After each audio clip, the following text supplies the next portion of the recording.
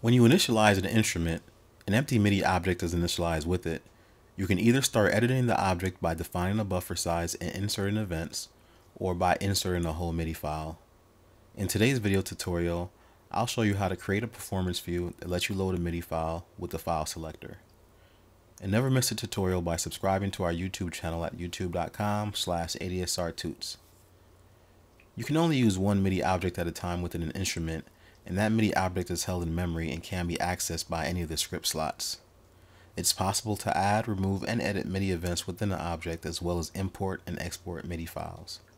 So far, we've looked at how you can import files using the load MIDI and the insert MIDI commands. While functional, these commands aren't very practical in the real world, because you'll need to access MIDI files on the fly. So today we'll look at a new command that allows you to load files from a directory and navigate back and forth between them. We'll use a new UI control, UI file selector. UI file selector has the following commands and built-in variables. Get file name. This returns the file name of the last selected file in the UI file browser. It returns, you pass in the ID number of the UI control, and it returns 0, 1, or 2. 0 is just the file name without the extension. 1 is the file name with the extension, and 2 returns the entire path. The next command is navigate. This allows you to jump to the next or previous file in a UI file selector and trigger its callback. You pass in the ID of the UI control and then the direction, 0 and 1. So 0 is the previous file, and this is in relation to the currently selected one. And 1 is the next file, and that's also in relation to the currently selected one. The built-in variables available are base path. So this sets the base path of the UI file browser, and this control can only be used in the init callback, in the init. You also want to be careful with this because if you have a large number of subfolders in a base path, it can take a long time to scan the entire child directories. And you have to remember that this scan happens every time you load the instrument. So you want to make sure that you point the base path to a folder that has the smallest amount of subfolders. The next built-in variable available to us is the width. This sets the width of the browser columns, and this can only be set in the init. Then you have your file path, which is the actual path of the UI file browser, which has to be a subpath of the base path. And so a use of this parameter is to recall the last status of the browser when you load the instrument. So when the instrument loads, it can be set to the last directory that was used. And once again, this can only be used in the init callback. And then the final parameter available to us, or the built-in variable, is the file type. This lets us set the file type for the file selector, and this can only be used in the init callback. And you have the following file types available: MIDI, audio, and arrays. Alright, so let's get started with our code. So you know the drill. We're going to start with our init. We need a perf view for this today. We're going to set a UI height of 5. Set the script title.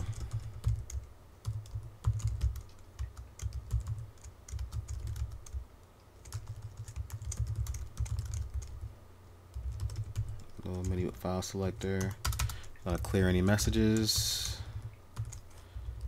There's actually a message. I always do this. Alright, there we go. Actually, I'm going to shorten this to file selector.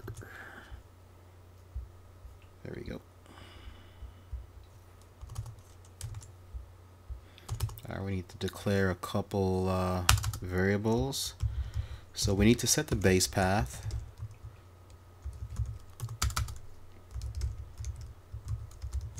And I'm going to set it to a folder on my desktop.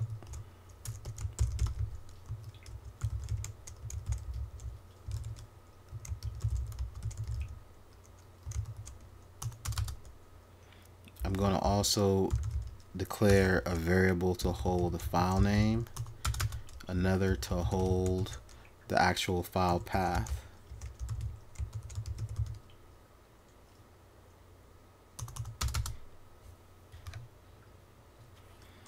Next, I'm going to declare the actual file selector.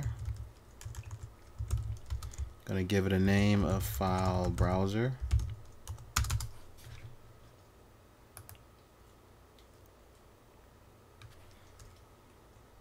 Next, I need an ID for it. So I'm going to create a variable browser ID.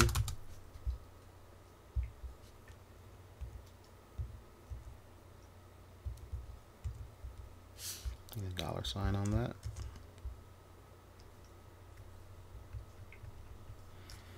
Okay, so now I'm going to set the browser ID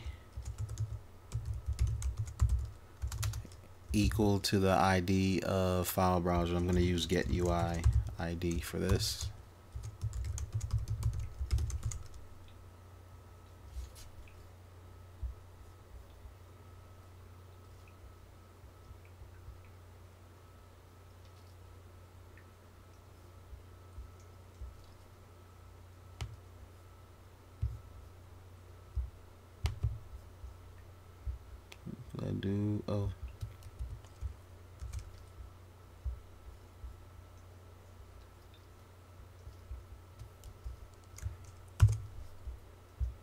Next, I'm going to set a few parameters for it. So first, I'm going to set the base path of the file browser. So I'm going to use set control parameter, and this one is a string. And I'm going to pass in browser ID. And the parameter I want to adjust, which is base path. And I'm going to pass in base path. Next, I'm going to set another control. This one is going to be the file type. I'm going to set it to MIDI.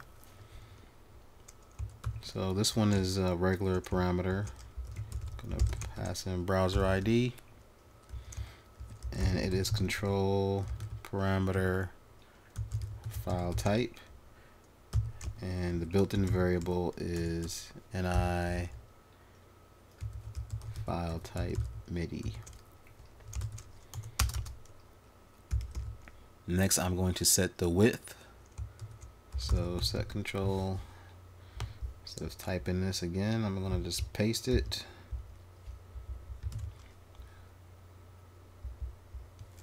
So this is control parameter column width. I'm going to set it to 180.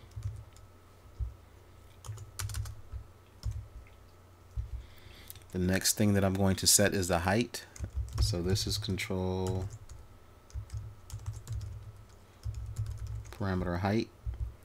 I'm going to set that to 170.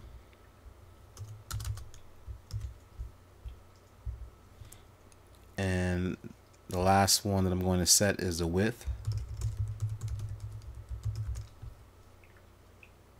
Oops, typo. I'm going to set this to 550. Alright, then I'm going to move the control to the left side of the view. So I'm going to use move control by pixels, and I'm going to pass in the name of the control, which is file browser, and we're going to put it on 66.2. Alright, let's make sure we don't have any typos.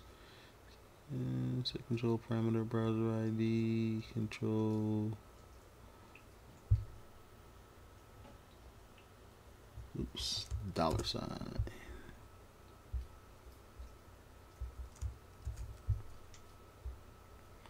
Alright, there you go. So as you can see, we have our file selector here. Alright, so let's continue.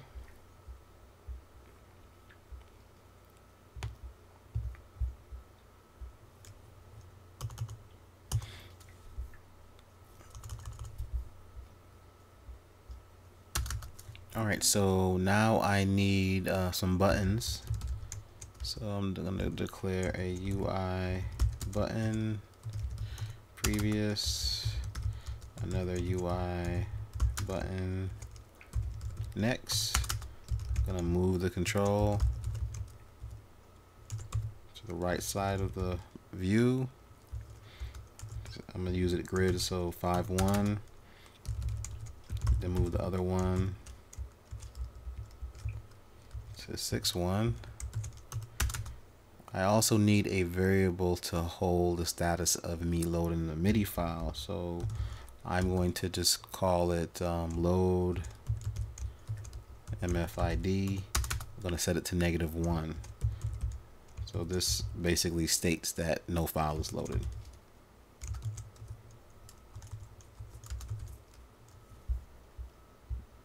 Alright, that should do the trick for our init. Declare UI button. Alright, so we have our buttons. Let's take a look at it. We have our buttons, previous and next. Okay, let's plug all this stuff in. Let's do the plumbing for this. Get some space so you guys can see. Alright, so the first thing that we want to pick up is on async complete. So this is called when the MIDI file is loaded. So the first thing that we want to do is we want to check to see what this is, because async complete is called for a lot of different things. So we want to verify that we're checking for the right thing. So we want to see if this is for a MIDI file load. So we check if the ID matches. And if it does, we set the ID. This basically resets the ID back to -1 once it's loaded. And then we check the status using async exit status.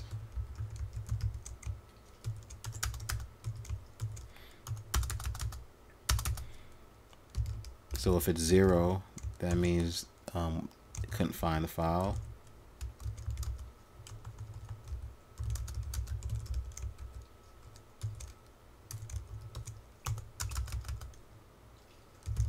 Else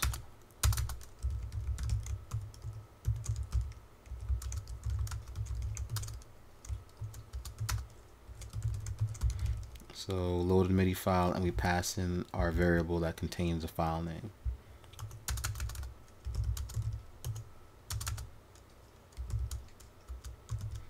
And that is it for async complete. Let's make sure there's no typos.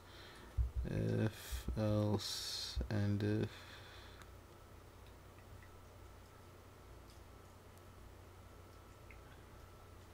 What am I missing? Oh, parentheses. There we go. All right. So we have on async complete. The next thing that we need to handle is we need to handle the file browser. Because the file browser is actually, let me show you, you can actually click on it to actually load the MIDI files. So we want to plug in that, and we also want to plug in using the navigation buttons to go between these two. Get this back in view for you. Alright, so we have on async complete. So let's handle the browser first. So we have a callback for the file browser, file selector. And what I'm going to do here is when you select a file, I need to set the file name, and I do that by calling get file name. I'm going to pass in the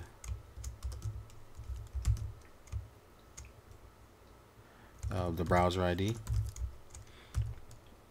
and I want to return the file name without the extension, so I'm going to use 0. I'm also going to set the path.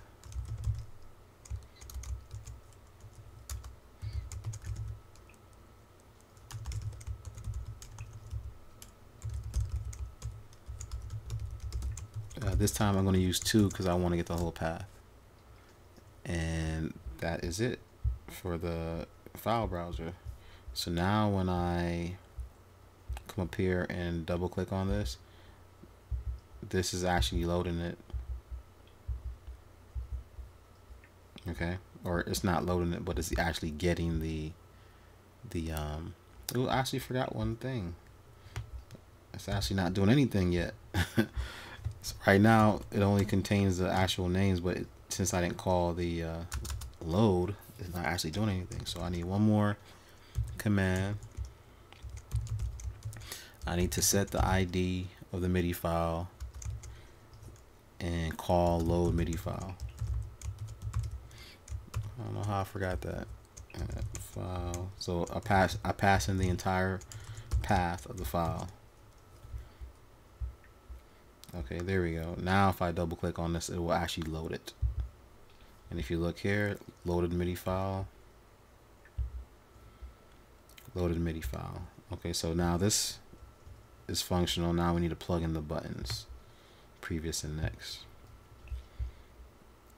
Okay, so on UI control previous, we want to do basically the same thing that we just did, but we also want to call navigate. So by calling navigate, what this does is it tells the browser to navigate to previous or the next. So 0 is previous. So I also want to get the file name, since I just navigated to a different file. If I didn't plug this information in, all it would do would just be changed on the UI. It would just change which one is selected. For it to actually load, I actually have to do a little I have to basically do these same steps here. So I actually can just copy this.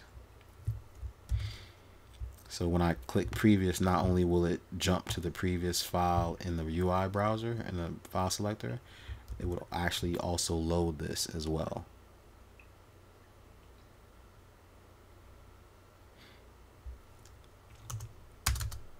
I also need to reset previous to 0.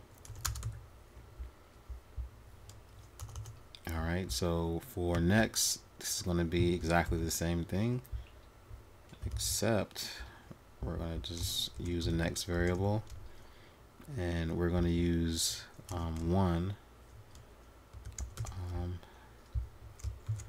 because we want to use next. All of this is the same, this is the same, and then this is going to be next. All right, no errors. Let's exit this so you can see, and I really should change the color of this. Keep that there so you can see that. So this works. As you can see, I'm still loading the MIDI files, and then previous works, next works, previous, next, next. So the buttons work and manual selection works.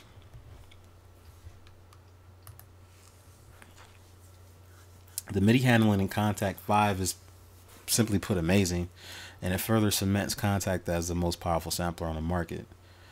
We looked at various ways to load, save, and export this MIDI, but to what end? Playing the MIDI in your instrument, of course. I mean, we have a few more lessons, but rest assured, I'll show you how to get that MIDI playing. And don't forget to check out our website at www.kontakttutorials.com for more Kontakt tutorials and sounds. ADSR Kontakt tutorials, supercharge your Kontakt skills. This is DJ Nice signing off until next time. Now go make some music.